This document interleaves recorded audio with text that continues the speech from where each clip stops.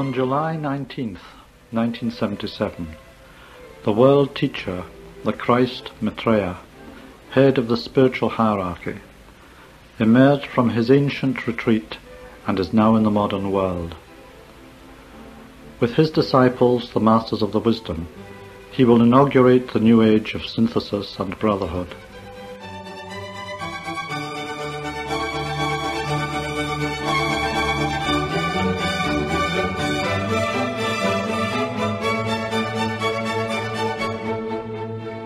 Good morning and welcome to our World Teacher programme on Wellington's Access Radio 106.1 FM, presented by Teresa and David on behalf of Share International New Zealand.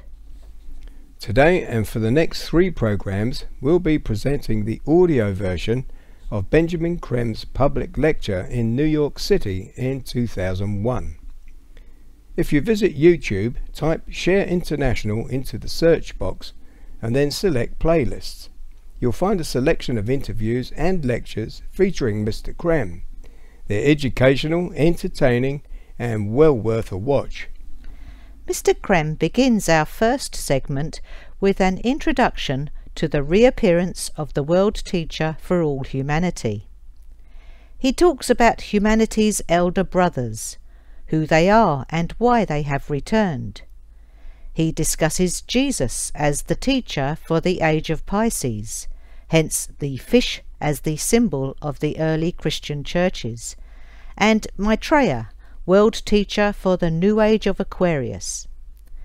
Benjamin Creme then explains what will happen on the Day of Declaration, when, simultaneously, all humanity will hear Maitreya's words in their own language.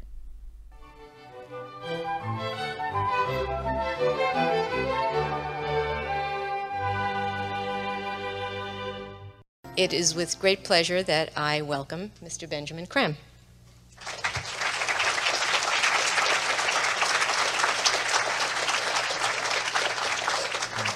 Good evening, everyone. We are about to open our eyes and minds to such knowledge, such happenings that if I could recount them all, not only would you find it difficult to believe, you would find it difficult to comprehend, to take in. The changes will be so great between now, 2001, and say the next 25 years. You will feel you are living, if you are young enough to continue in that time, you are living in a new world, a new and different planet. Well, it will be the same planet, but transformed.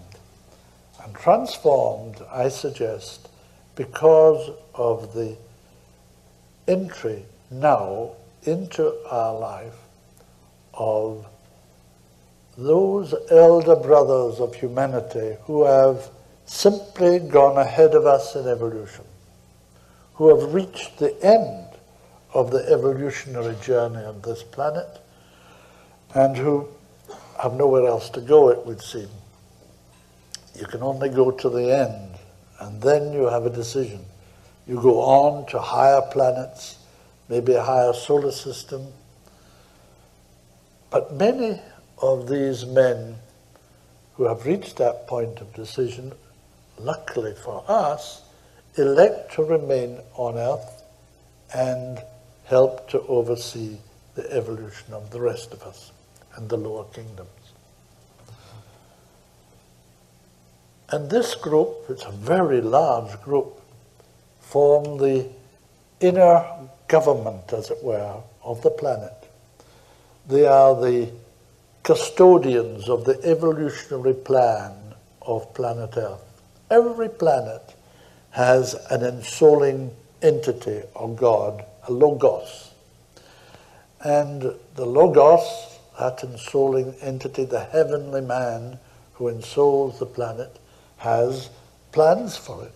Otherwise he wouldn't bother to ensoul it.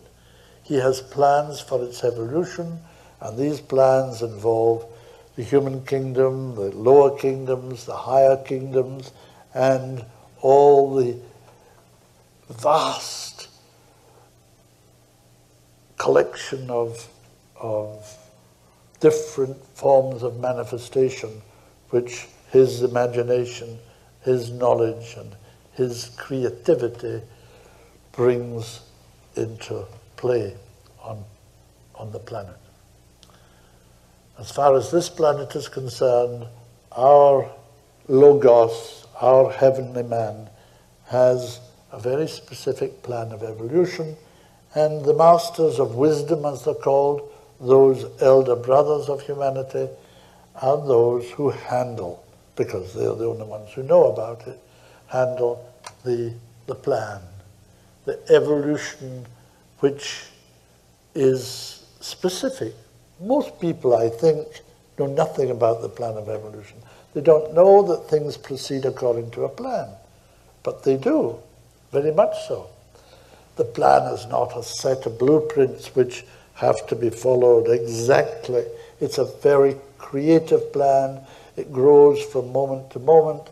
As humanity evolves, so humanity enters more and more consciously into the nature of the plan and of his or her part in that plan.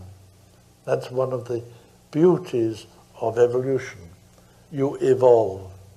You don't stay at the same point. You evolve. You become better, more evolved. You become wiser. You become a better person in the sense of more creative, more able to handle the niceties, the difficulties of the plan, and to help to put that plan into effect. And so, behind the scenes of our life, there has been, from the beginning of time on planet Earth, a structure which is broadly, generally known as the esoteric or spiritual hierarchy of planet Earth. That hierarchy is made up of those members of the human kingdom who have evolved to a point where they need no further evolution. They are achieved, they are adepts, they are masters of wisdom, and some of them, the very highest of them, are called lords of compassion.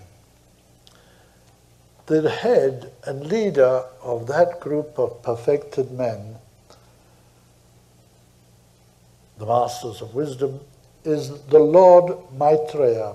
He is one of the three lords of compassion, and he embodies in his being what we call the Christ principle, the energy of love.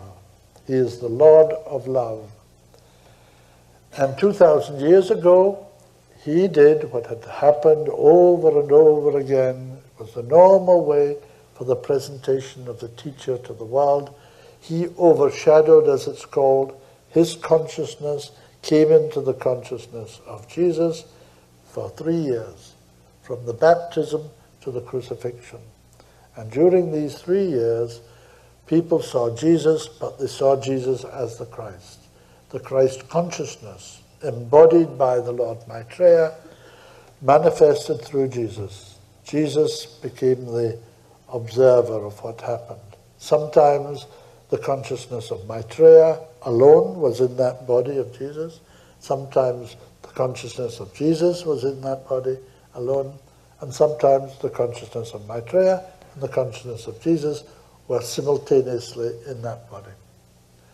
And as I say, Jesus was the observer of everything that happened through him.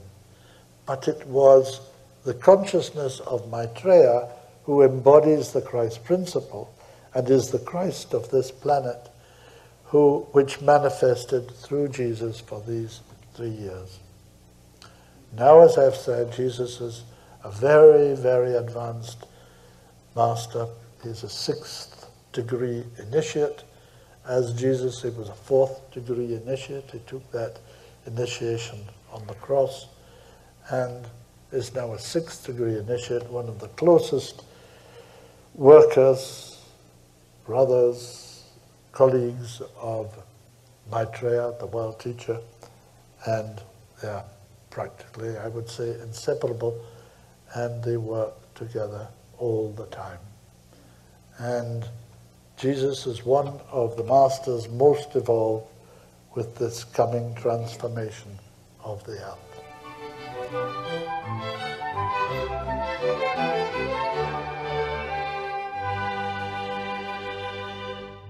You're listening to the World Teacher Program on Wellington's Access Radio 106.1 FM.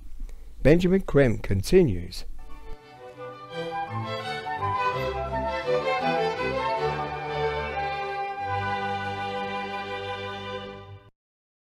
Now we have the capacity to see Jesus again after 2,000 years. In the very near future, you will see Jesus. I promise you, I'm not an evangelist. I'm not asking you to believe him or to, give him your $5 or $10 or $50. Put your hand on it, $5, $10. No, I'm not asking you to do that. But I'm just suggesting to you, believe it or not, but you don't have to believe it.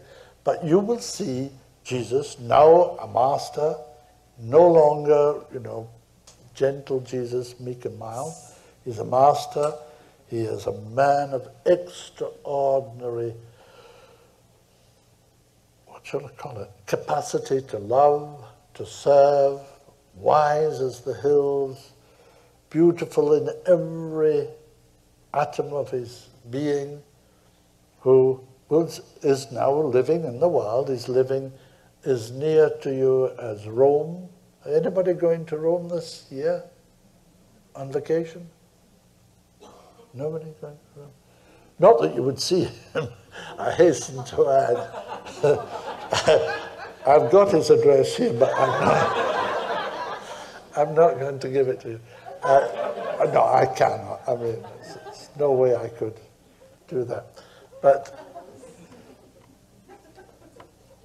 this great being, Jesus, who introduced so many extraordinary, marvelous ideas to the world 2,000 years ago, is one of these masters who are now coming back into the everyday world. And in a very short time, you will see Jesus as he is today, as a master of wisdom, one of that group who are returning to the world. Jesus, like all the other masters, has never left the world. He's not sitting up on the right hand of God up in heaven, as the Christian groups would have you believe. He's busy every single moment of the day, working, not sitting, working, jogging.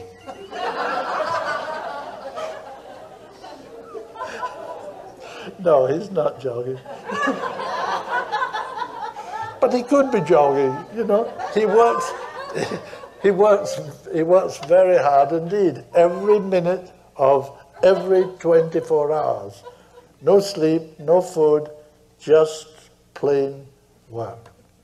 But the work is a joy, of course. It's not, he has a capacity for joy, which, if we had it, we would enjoy our lives so much better than we do.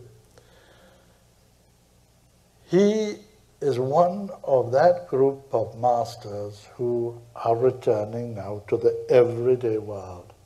For centuries, no, for thousands of years, for 100,000 years nearly, the masters have lived in the remote mountain and desert areas of the world, like the Himalaya, the Andes, the Rockies, the Carpathians, the Urals, the Gobi Desert, and various other deserts. From there, they have beneficently overseen the evolution of the earth.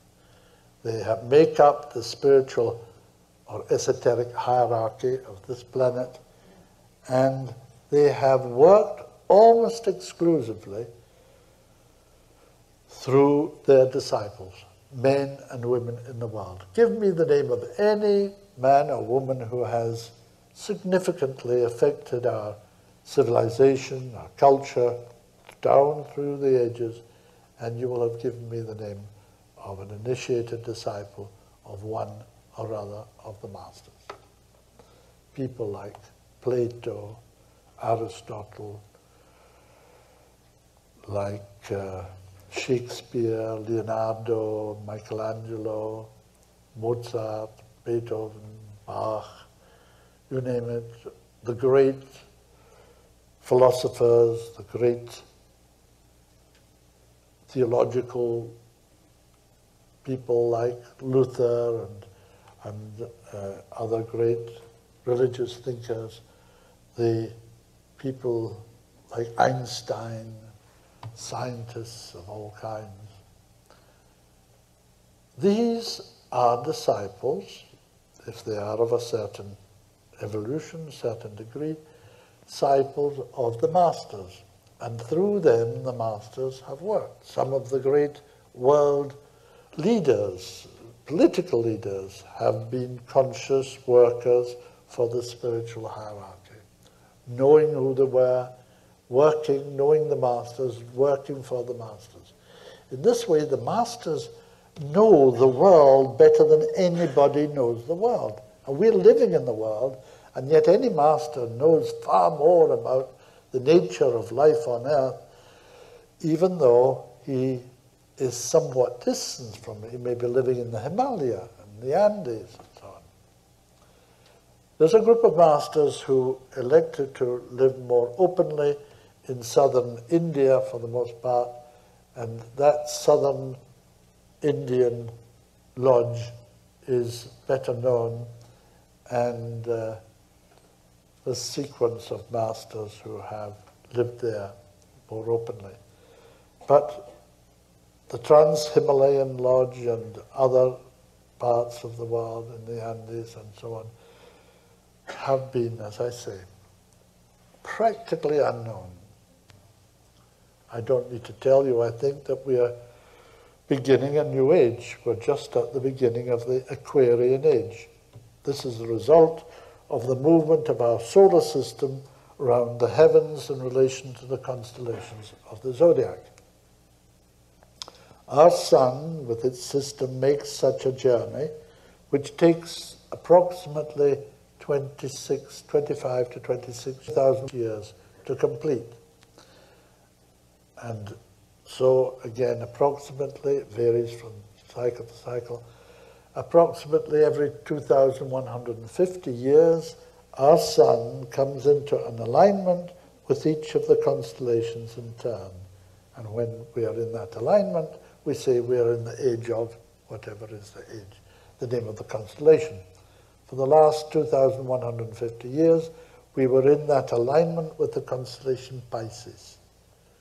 And the role of Jesus, or rather of the Christ through Jesus, was to inaugurate the age of Pisces. The early Christians knew, without any doubt, those around Jesus, his disciples knew that that was their role. Pisces, the symbol for Pisces is a fish, usually two fishes swimming in opposite directions, and that fish symbol dominates the whole of the gospel story. At the end of the gospel story is a very tiny, apparently insignificant little vignette, which is most interesting. Just before the end of Jesus' life, he sent the disciples into the town of Jerusalem and told them that there they would find a man carrying a pitcher of water on his shoulder. They were to follow the man and go to a house where he would go and prepare the feast of the Passover on the top floor of the house, which of course they did. In that apparently insignificant little vignette, the Christ in Jesus foreshadowed his future role as the teacher, the avatar, as they call him in the East, for the age of Aquarius. The man with a pitcher of water, of course, is the age-old symbol for Aquarius.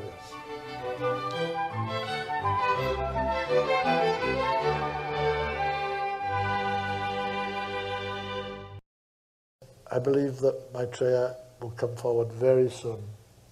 He will first of all come on a major television network in this country, which will allow him to speak to millions of people, but not as Maitreya. He will not be called Maitreya. He will just be one of us, an ordinary man, but with extraordinary ideas.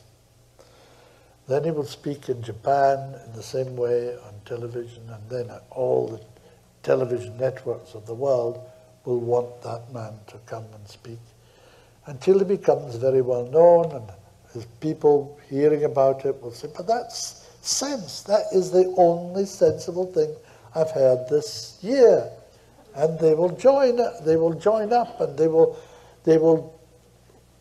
he has got a flag, you know, which says freedom, justice, right relationship, and they will want to, that cause of freedom and justice for everybody, they will join, they will give him their allegiance, and that will grow and grow until so many that the nations of the world, the governors of the world, the politicians of the world, the Mr. Bushes of the world will say, okay, we give in. It's up to you people to do what you will, and you people will put to rights the world. That's how it will be. Then will come the day of declaration, when enough people have responded to his teaching and the changes are beginning to take place. They will call on Maitreya to speak to the whole world, and he will come on television, linked together by satellite, so that everyone, everywhere can see him. On that day, arranged in advance, of course, by media, you will be told to tune in at certain station, and you will see the face of this extraordinary being, by now familiar. But this time he will not speak. He will not say a word. He is omniscient, omnipresent. He will come into telepathic rapport with every individual on the planet above the age of 14, and each of us will hear him inwardly in our own language, whatever it is. You will hear him in English, the French in French, the Russians in Russian, the Chinese in Chinese, the Polish in Polish, the Poles in Polish, and so on. Whatever is your language, that is what you will hear inside. He will talk about the level from which humanity has come, the great divine nature which is ours, and the fall which we have made into materialism. He will show a short history of the world. He will speak about the future, the extraordinary life which awaits us in the future when we have set to rights the world, when we have given up war as a means of settling problems, and when all the people of the world are eating on a daily basis, when the food and the raw materials are being shared, and a new life is possible for the world. He will introduce the fact of his group, the masters of the spiritual hierarchy. He will probably name a few of them, best known, like Jesus, so on. And soon after that, one by one, they will introduce themselves. I don't mean on that same day, but soon after the day of declaration, one by one, the masters will be introduced to the world, and we will know them, and the world will begin to change. The masters will not do it, but they will advise, they will teach, and we will do the work. Maitreya has said every brick, every stone of the New Age must be built by human hands, and by human hands it will be built. The temple, as he calls it, the new temple of life, will be built by human hands, and by the expansion of human consciousness, humanity will begin to create as the divine creates. We will become co-workers with God. Thank you very much.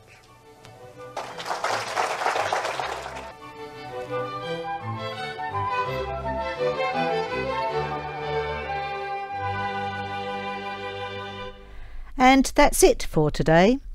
Tune in to our next World Teacher programme on Saturday the 21st of May at our usual time of 10 a.m. for part 2 of Benjamin Creme's 2001 lecture in New York, when he'll be answering questions submitted by his live audience about Jesus and his relationship to Maitreya. If you would like more information on the emergence of the World Teacher and the Masters of Wisdom, we can highly recommend Benjamin Creme's book, The World Teacher for All Humanity, and its companion, The Awakening of Humanity. Both these books are available to read online or download free from the share-international.org website. However, if you prefer the paperback editions, you can order these books by phoning 04234 1133. That's 04234 1133. Or write to P.O. Box 9576 Wellington. We can also post or email our free-of-charge monthly newsletter, which contains a small selection of articles from the Share International magazine. You have been listening to Teresa and David on behalf of Share International New Zealand. Our phone number is 06 36 46 101. That's 06 36 46 101. You can listen again to this podcast and previous ones by visiting our new library at shareinternationalnewzealand.wordpress.com and click on the radio tab.